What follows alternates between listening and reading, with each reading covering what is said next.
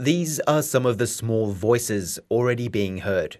Aboriginal executives in community organisations advising their boardrooms about issues affecting First Nations people. Giving our Aboriginal staff a forum to be heard, and then I feed back that information to our executive and our board, who then, can make informed decisions. Announce their support. This group of prominent NGOs, including Anglicare WA and Communicare, are backing the voice to Parliament. Amid concerns there's a lack of understanding about what it is and how it would work, these executives say their roles are comparable small-scale examples. We have genuine and authentic partnerships with not only Aboriginal and Torres Strait Islander people at the local levels, in the regions and here in the city.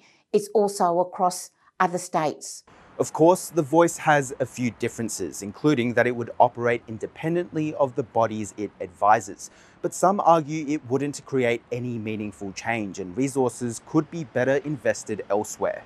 The only thing that's going to make things work is by those people on the ground leading the way forward through heavy investment of resources to the right people to make those positive changes.